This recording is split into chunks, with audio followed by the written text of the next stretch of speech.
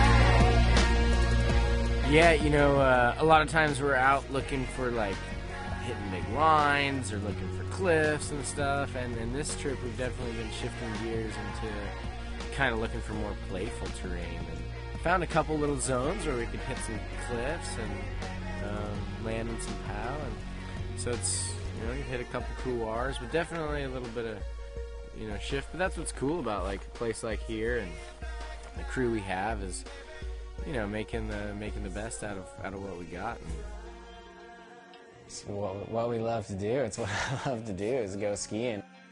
Just free skiing and skiing with your friends for a little bit.